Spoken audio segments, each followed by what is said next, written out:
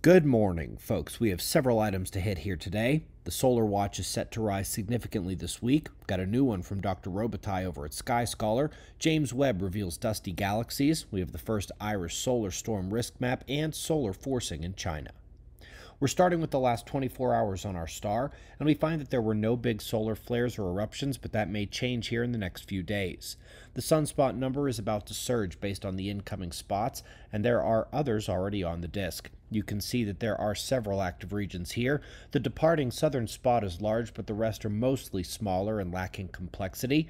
The incoming group just cresting over the limb is a monster. This one has several large cores smashed together in the heart of the active region, and it has a high baseline energetic state. When we look at 94 angstroms, which focuses on extreme ultraviolet and X-ray production, we can see how that sunspot group coming in on the south is the brightest feature. Could produce excess activity this week. Folks, we've got a new one from Sky Scholar, my favorite astrophysics channel. Dr. Robitaille continues breaking down the issues with mainstream star science as he takes on white dwarfs in this latest video. Highly recommend watching it and subscribing to the channel.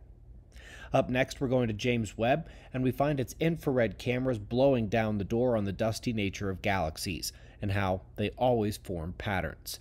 Figured this one would be fun since our last two special evening videos dealt with the impact of galactic dust on our solar system and the Earth.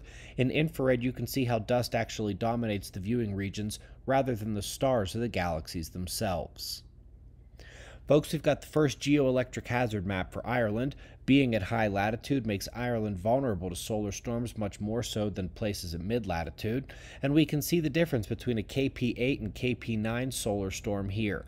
Most of the country would be at risk during the peak geomagnetic activity levels, which again, at that latitude, is not at all unexpected.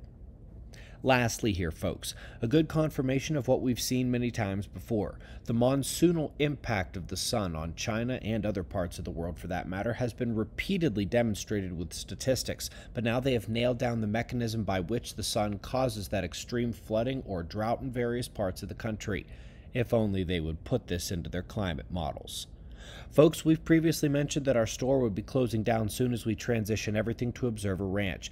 Kat has set the date of February 9th. We're less than a week away, so go grab our latest book or our children's books or any of our other gear now before we go full scale towards opening our physical venue.